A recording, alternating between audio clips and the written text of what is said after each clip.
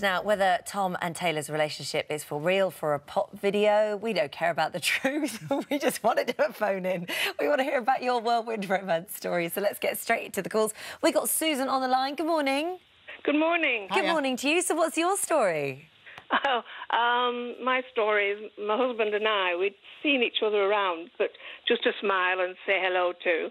And then on the Tuesday, the 20th of July, 1965, he asked me if I'd go out with him on the Thursday. I declined because I was seeing a friend. But another friend of mine said, oh, you've been eyeing him up for a while, you'll have to go. So I went back, changed my mind, went out with him on the Thursday. He proposed on the Sunday. Though proposed isn't exactly the word. We went up, it's called Jeffrey Hill. I lived in Preston at the time, and it's at the other, in Longridge. And he just held him, and he swung me out. I was only 8 stone 6 then. So he took you up Jeffrey Hill. 24 drop, and asked me to marry him. And I said, what would you say if I said no? And he said, I'd drop you. So I said yes. Obviously.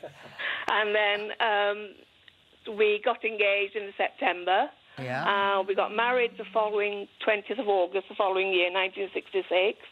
And this year we celebrate our 50th wedding anniversary. Wow, it's a great story. That's amazing. My mum at the time said that, she said to Glenn, that's my husband, she said, she'll break your heart. It won't last, And she was wrong, you proved her wrong. It's a lovely story. Thank you very much, Susan. Thank That's a you. nice one.